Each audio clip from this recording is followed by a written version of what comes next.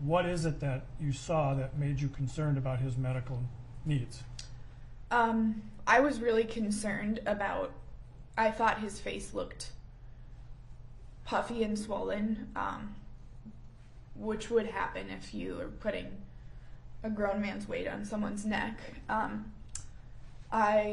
I noticed some fluid coming from what looked like George Floyd's body, and in a lot of cases we see a patient release their bladder when they die. I can't tell you exactly where the fluid was coming from, but that's where my mind went. He wasn't moving. He was being restrained, but he wasn't moving. When you first arrived, was he vocalizing at all? Was he speaking at all? I don't remember. And earlier you used the term altered consciousness. Mm-hmm. Yes? Yes. And what do you mean by that? What did you see in terms of his consciousness? Well, we, when we're assessing on a level of consciousness on a call, we'll often first try to just talk to the patient and see if they respond. And if we don't get a response, we'll often kind of tap them on the shoulder or apply sort of painful stimuli. And often I would do a sternal rub or, press their fingernail very hard. And if they respond to that, we know that, we can assess their level of consciousness based on that. When somebody's laying on your, or leaning into your neck, that's painful stimuli. So I could tell that from the sidewalk. Tell what?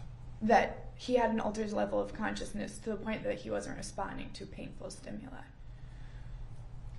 You mentioned that Mr. Chauvin had a knee on Mr. Floyd's neck. Correct. Did you see where his other leg was?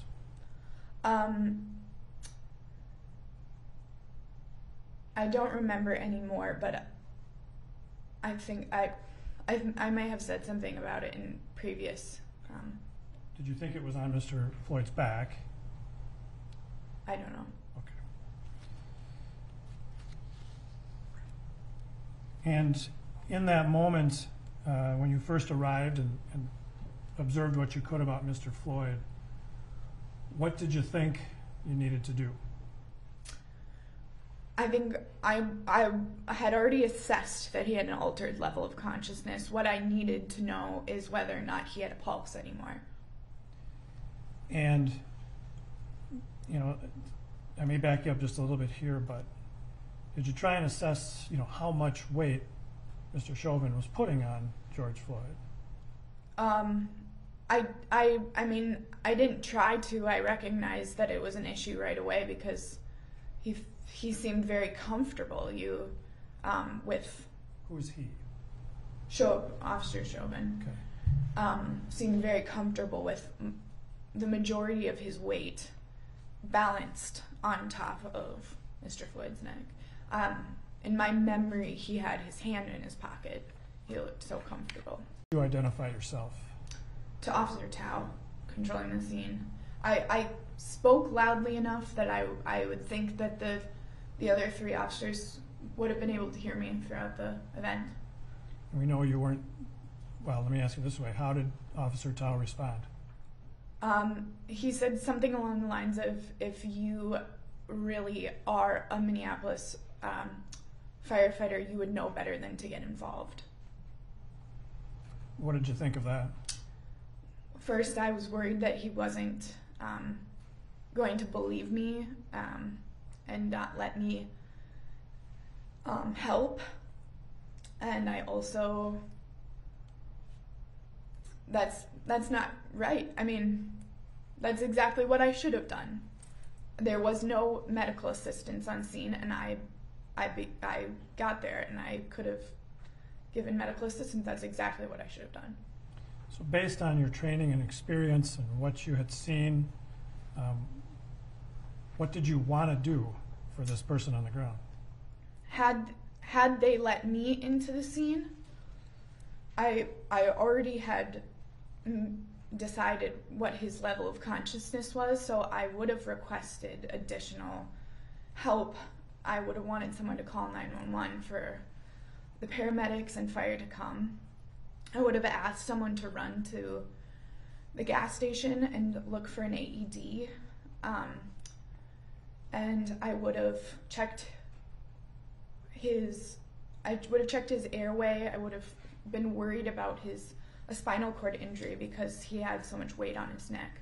I would have opened his airway to check if there were any obstructions. And I would have checked for a pulse.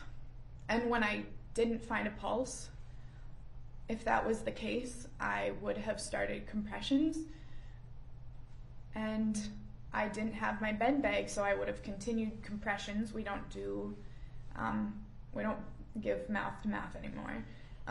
So I would have continued compressions at a rate of 100 a minute until help arrived. And by compressions, what do you mean?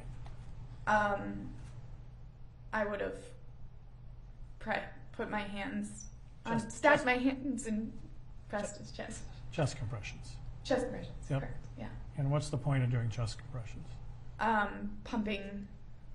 Pumping the blood for somebody that's not doing that themselves, trying to get a pulse back. And were you able to do that, any of those steps? No, sir. Why weren't you able to do any of that? Because the officers didn't let me in to the scene. I also offered, in my memory, I offered to walk them through it, or told them, if he doesn't have a pulse, you need to start compressions, and that wasn't done either. And so are these things that you wanted to do? It's what I would have done for anybody. When you couldn't do that, how did that make you feel? Totally distressed. Were you frustrated? Yes.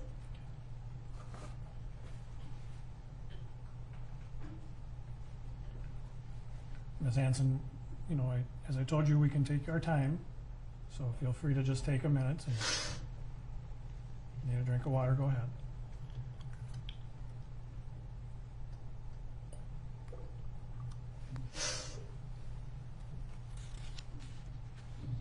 Okay.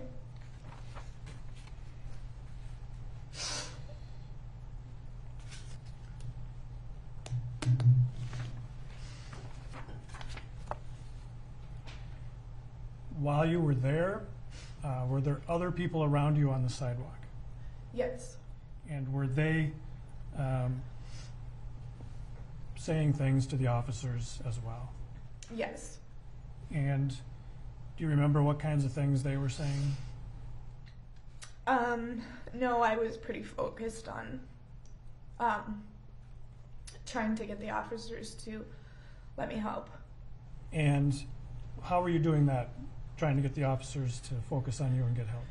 I think in my memory, I tried different tactics of calm and reasoning. I tried to be assertive. I pled and was desperate. Did you also at some point start raising your voice? Yes, sir. And maybe used some foul language even? Yes, sir. Why? Because I was desperate to help, and I wasn't getting what I needed to do and gaining access. And at some point, the voices of the other people around you, did you feel that sort of interfered with getting the officer's attention? Yes. So as you're doing that, were you able to pay more attention or any more attention to Mr. Floyd and his condition? I wasn't really able to. I knew he needed help, so at that point it was just getting in there.